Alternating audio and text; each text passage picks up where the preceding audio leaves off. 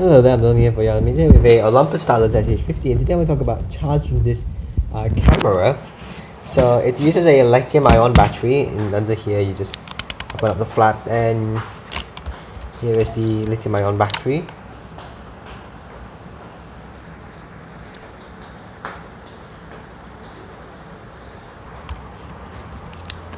And to charge it, this camera, you have to open up this HDMI flap, and you will see some form of proprietary mini USB connector to the right.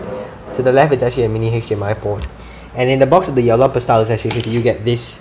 So you get a my case UK wall plug to 2-pin cable that goes into this box, which you may think is fancy, but it's super lightweight, and that is because this is only a 2.5 watt charger.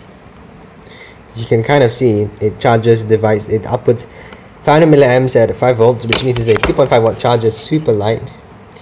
It's basically the power output of this USB port is the same as your laptop. So basically there's a USB cable that goes into the camera. Okay. And then you just plug it in. And then your camera itself, it prompts you to select an option. I'm going to just press charge, and it's going to start charging. And on the top of the camera, there'll be an orange illumination. So that's how you charge your Olympus Stylus SH-50.